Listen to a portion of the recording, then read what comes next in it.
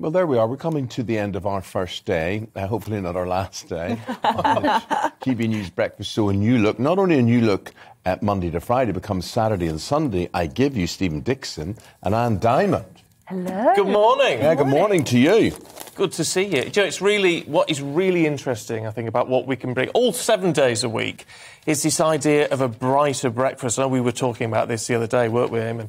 But I was even just talking to someone today who said, I can't watch the news anymore. Yeah. It's too depressing. And although we do need to bring you all the news, I think we can look at the good side of life as well. There are things to smile about as well, aren't there? Absolutely. And we're all doing it. And I think it's just important that if we, on television, actually show people there are good aspects to what's happening. I mean, it's like, you know, it's been awful being in lockdown. It's been awful with restrictions. But actually, people have found a sense of community again, and they've valued their neighbours and things like that. So I think, no, there's a good side to things, and we need to stress it. And I think the media gets very lazy in just going on the bad news all the time. And I think we do need to... Do you want me to predict what's going to happen for the rest of the year? Oh, go on. Yeah. And what is your star sign? Virgo.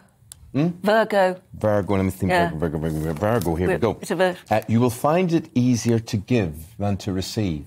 Oh, really? A close friend or loved one will want to give you a token of their appreciation as the year begins. So be thankful for praise and gifts received. Oh, I'm always thankful for praise and gifts received, but I'll work really hard at it. That's nice. Stephen? I'm a Pisces, yeah. Oh, Pisces. Everybody I know seems to be a Pisces.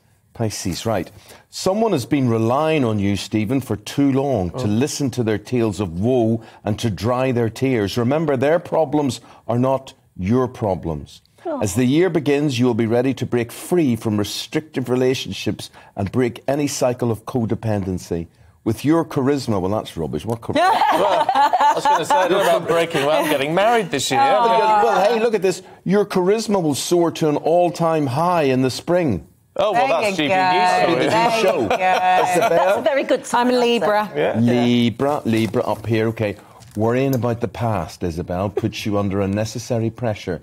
You can't change what has been, but if you want to make changes in your current relationship, think about what you can do now to make for a happier future.